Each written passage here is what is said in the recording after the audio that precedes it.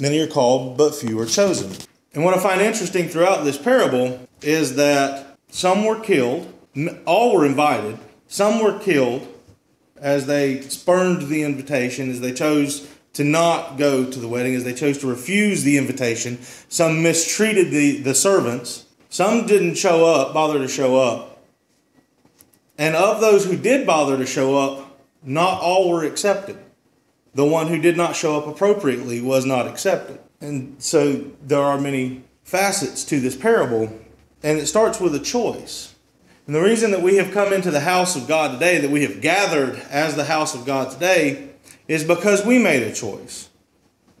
A verse that we're very familiar with in Joshua chapter 24, starting in verse 14. Now therefore, fear the Lord and serve him with sincerity and faithfulness. Put away the gods that your fathers served beyond the river and in Egypt, and serve the Lord.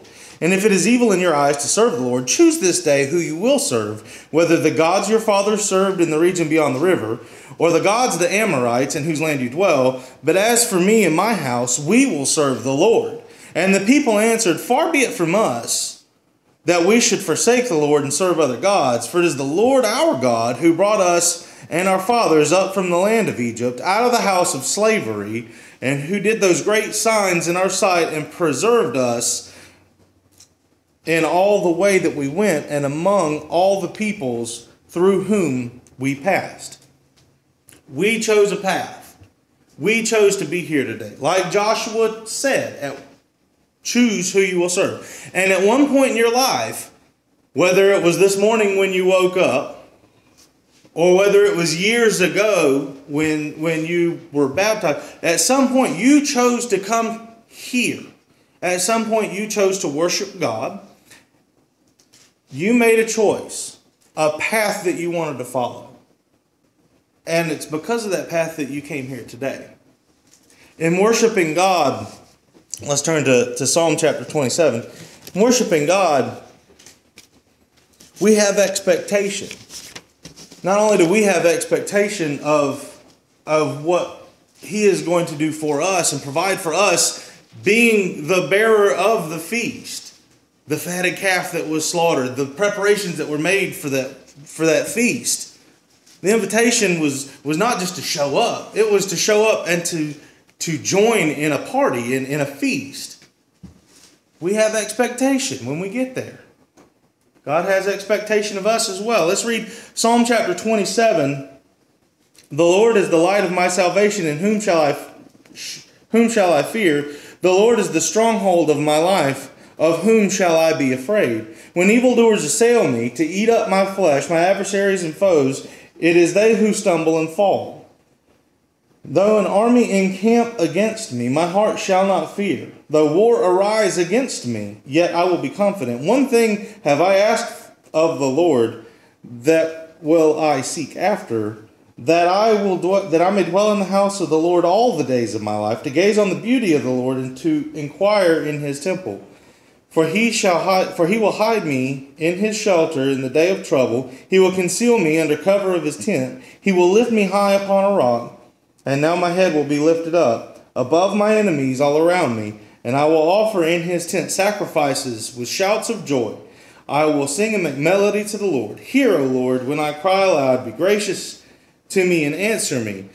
You have said, Seek my face. My heart says to you, Your face, Lord, do I seek.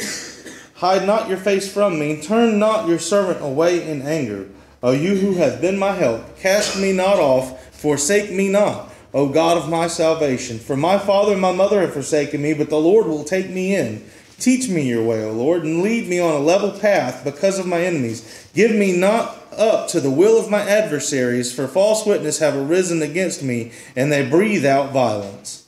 I believe that I shall look upon the goodness of the Lord in the land of the living. Wait for the Lord. Be strong, and let your heart take courage. Wait for the Lord. But what do the words wait for the Lord mean? Some people in every congregation, in every body that gathers together, some people are not as young as others. And you've been waiting for a long time. You've been coming up to the house of the Lord, and you have been seeking his face, and you have been studying his word, and you have been presenting yourself time after time after time.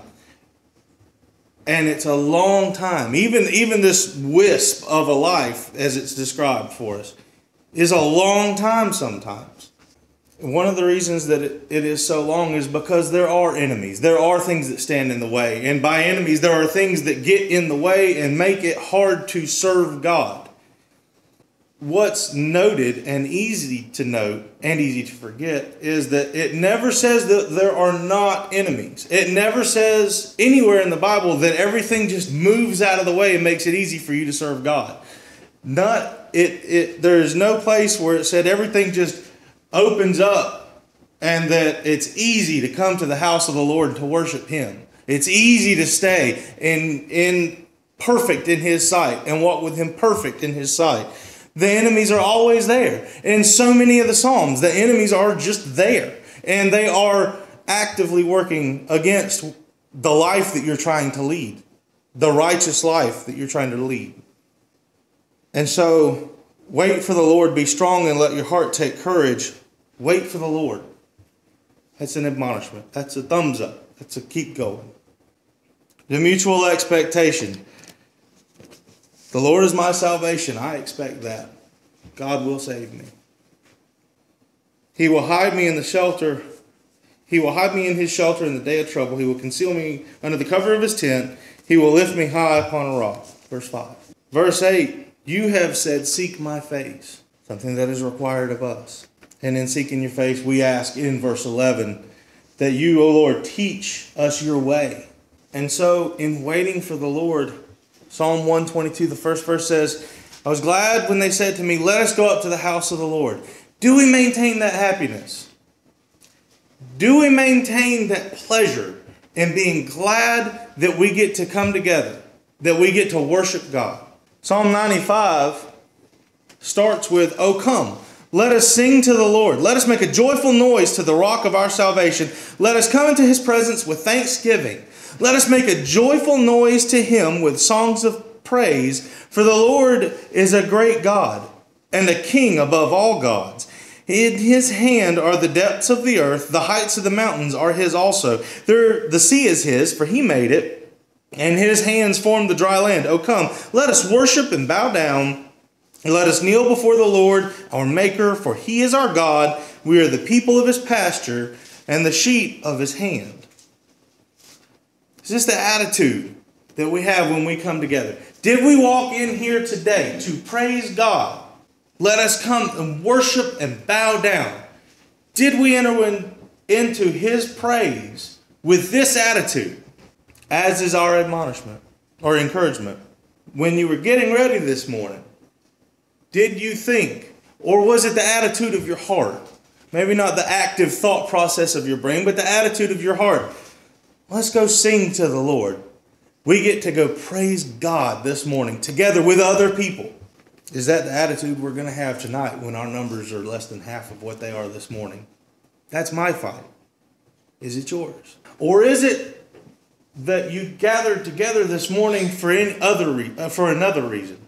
Because Jesus had an issue with that.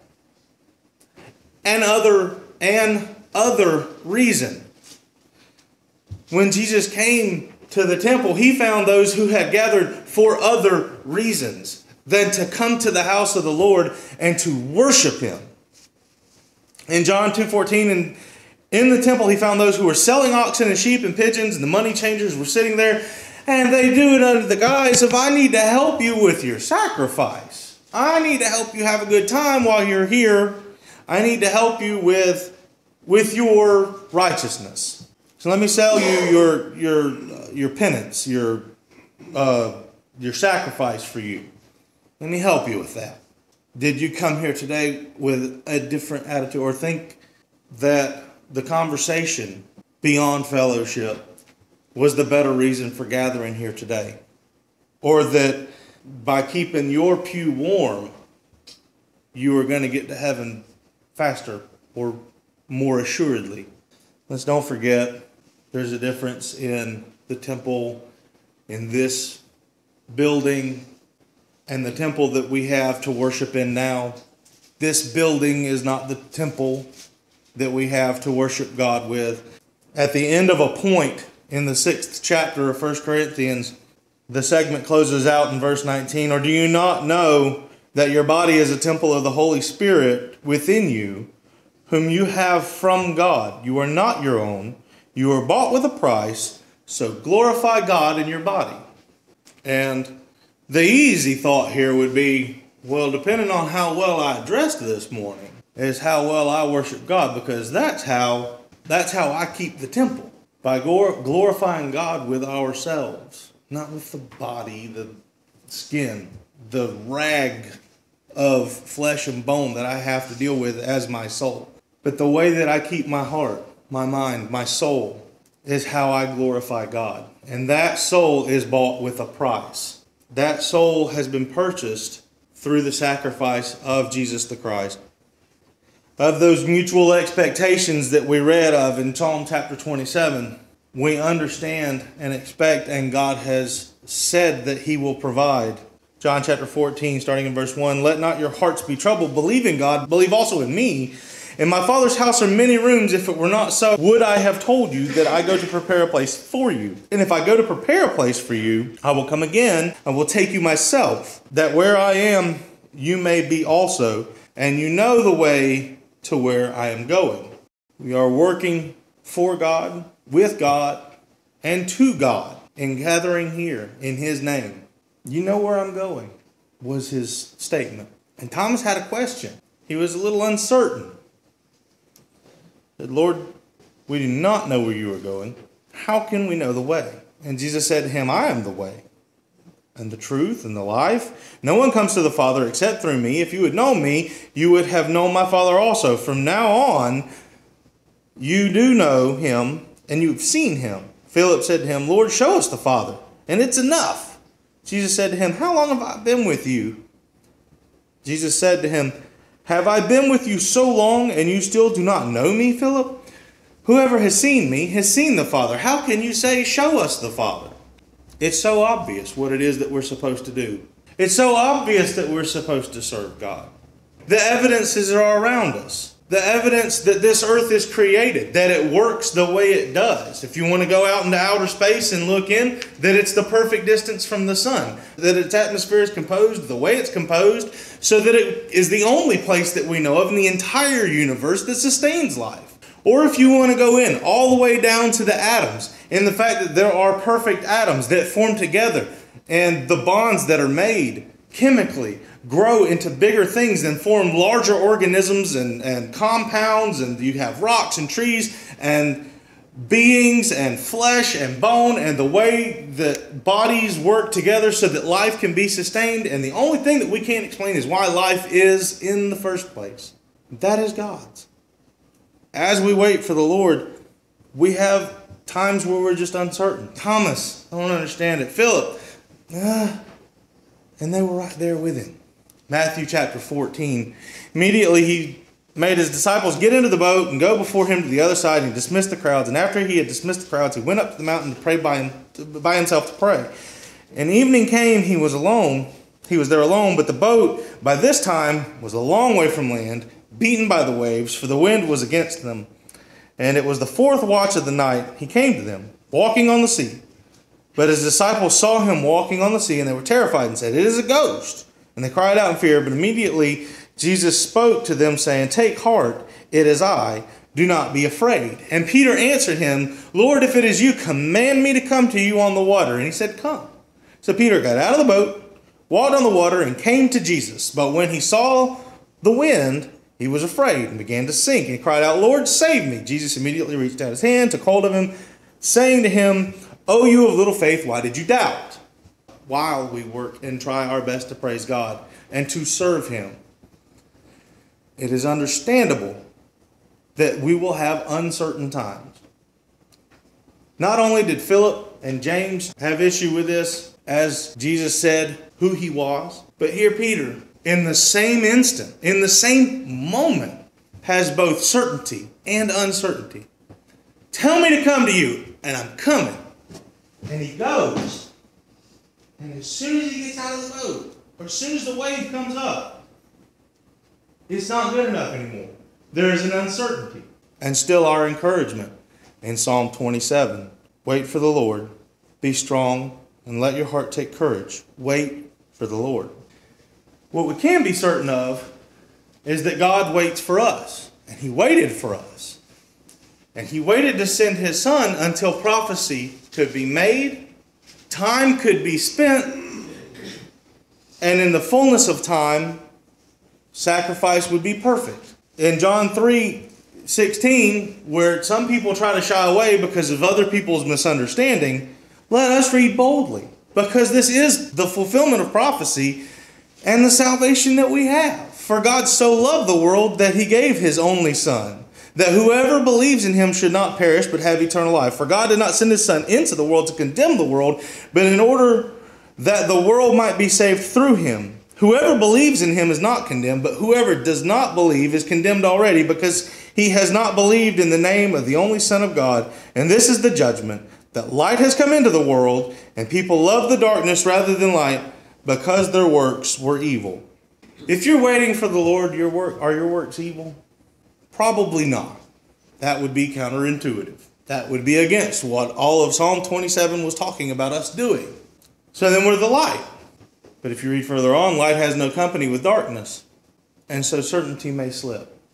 What can we be certain of? We understood certainly that God created us. We understand certainly that God gave us salvation through His Son that we just read. We understand certainly, just like Peter saw Jesus walking on the water, that He has the power to save us, and we can do all things through Him. We can understand through examples that He left of His closest, of those who knew the most about Jesus, that not only will life be hard, sometimes it will be so difficult that we do not win on our own, and we cannot win on our own. We understand that God is certain, and He has held Himself and held out His hand and held out His salvation and waits for us.